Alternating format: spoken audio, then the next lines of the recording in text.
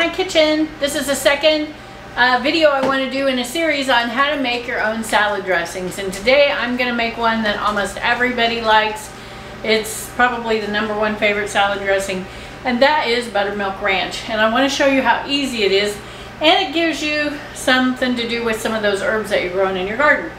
First off, I mix up my own ranch seasoning, and I'm going to put a link to that at the bottom so you can get my recipe on this.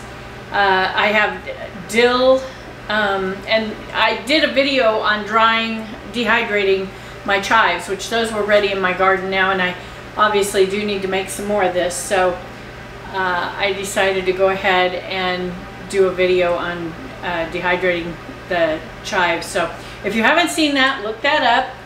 This is a really easy dressing, and it keeps an easy 2 weeks in your refrigerator. So let's get started.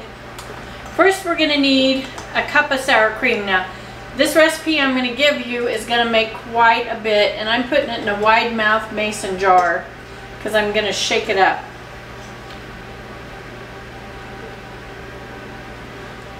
So we need a cup of sour cream.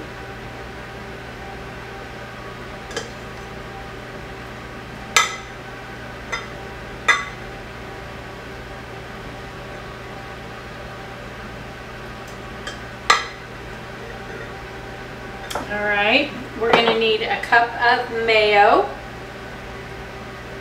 I actually use the avocado oil mayonnaise because I don't want any canola oil in my stuff. That's actually one of the main reasons that I'm making my own dressing, so I don't have any canola oil in it. We're going to use a cup of buttermilk. Now, you don't have to go and buy buttermilk. You can take regular milk, which I buy raw milk from a local dairy, and just put like a capful of vinegar in it, and that will do the same thing as buttermilk. You can see my jar's getting pretty full here. Alright, the last thing, well, not the last, but the last of the base ingredients we want is about 3 teaspoons of lemon juice. That's going to give it a really nice flavor. Okay, now we're going to want to add our ranch seasoning.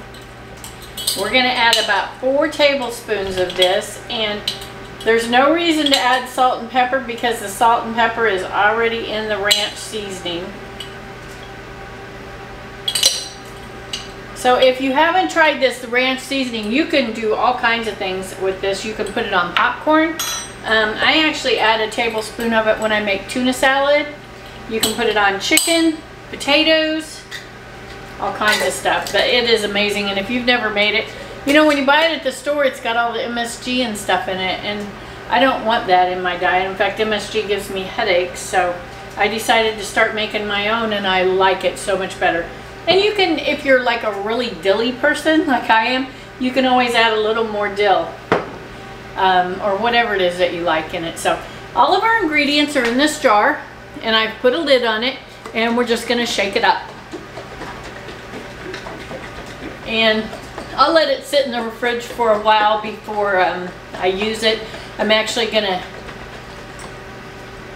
this will get thick, a little bit thicker than it is now, but it won't be real thick. If you want to make a dip, you can actually cut out some of the milk, and it'll make a thicker dip for vegetables or crackers or something if you just want a ranch dip. All right, that's it, and you have a wonderful thing. My sun here is terrible coming in right now, but you'll have a great container of ranch dressing. So put this in the fridge. Anyway, I hope you try this. It's super simple to make, so much healthier than the button. If you find this helpful, please like, subscribe, and share this with your friends because it helps me a lot. Thanks so much.